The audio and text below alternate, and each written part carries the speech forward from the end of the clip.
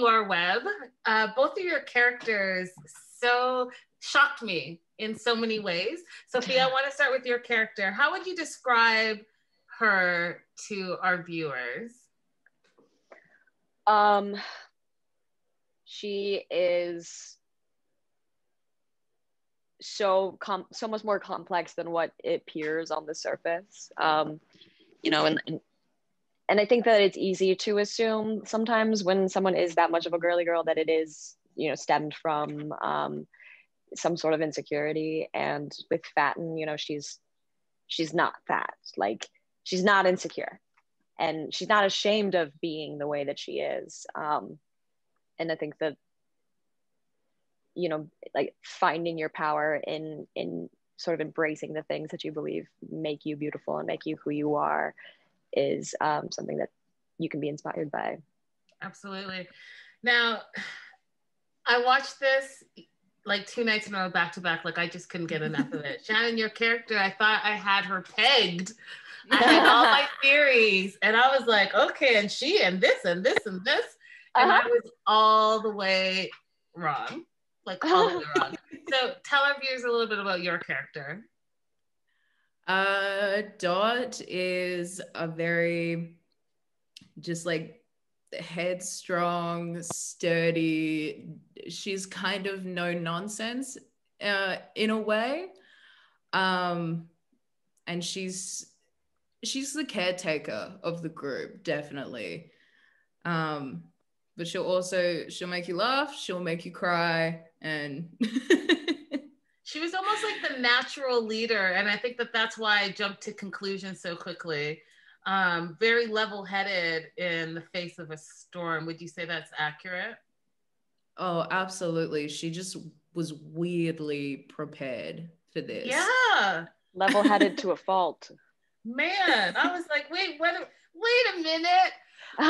Ladies, so here's my question, because it's the only real question I have about the series.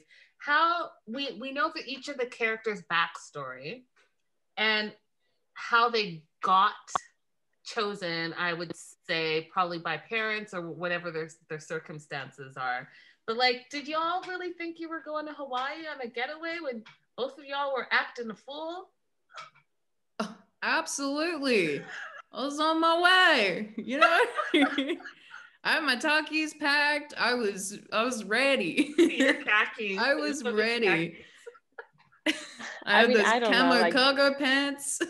Judging all the things that Fatin packed as well, just like all of the such extravagant like items of clothing. It's like it's hard to imagine. 37 condoms. She was ready. All the condoms, like bedazzled like bikinis that don't even go into the water. Like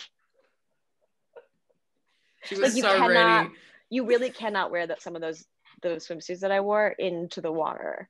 Right. Because it would damage the swimsuit. Watches. I was like, oh, she has her own game plan. So listen, it's been said that it's the female version of Lord of the Flies. Would you say that was accurate? It doesn't follow the story. Yeah, it doesn't follow the story to a T. I think it's more of just like a female interpretation of Lord of the Flies. Fantastic. I love like the same scenario, but with all women. I think it just answers the question. What would it be like if all women were on an island together? And I feel like this kind of weirdly solves it. Yeah. we finally know. Like, there you go. All the English teachers are going to be rolling around being like, oh, I can't ask the question anymore. They know. God. Like, students just watch the season and copy it down verbatim. Yeah. Turn that in. Yeah. There's my essay. There was a girl named Fatin.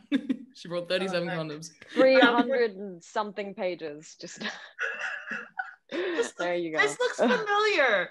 Yeah. Ladies, we're definitely going to need a second season. I'm waiting on it. It's going to be fantastic. It's going to be a big hit. I appreciate you guys taking the time to talk to me today. And thank you so much. Thank you. I appreciate it. Thank you.